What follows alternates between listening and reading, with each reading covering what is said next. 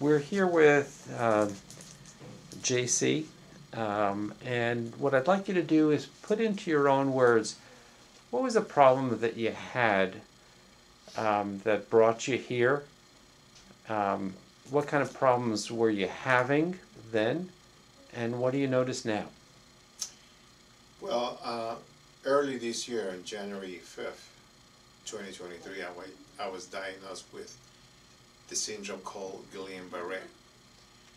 My whole body got paralyzed, my face, and my vision, which it was affected, which I was starting seeing double vision. Up and after I finished my rehab on the center, I was told to see a Neuro-Optometrist. That's what I came to Family Eye Care, and doctor, he did a whole bunch of tests, and when I first started, I started seeing double vision, very, very bad. After what's like 2 months of treatment with him, I can almost guarantee that I'm almost 100. I'm 100% seeing normally, back to normal, like when I was before that. And thank you to you, Doc. You're welcome. Tell me what you did at home to help get you to this point. Well, yeah, doctor recommend to do the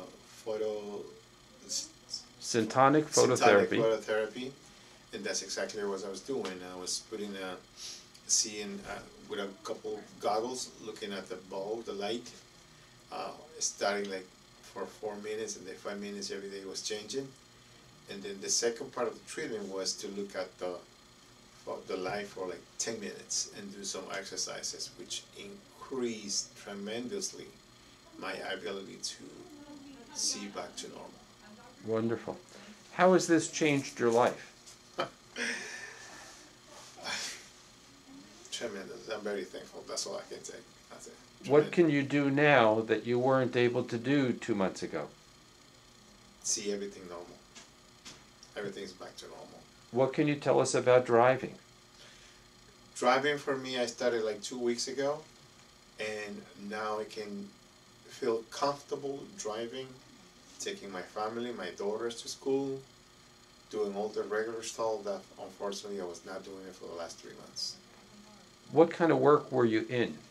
I work as a bus driver, school bus driver, and most likely I'm going to get back in the next 2 weeks or so to do that.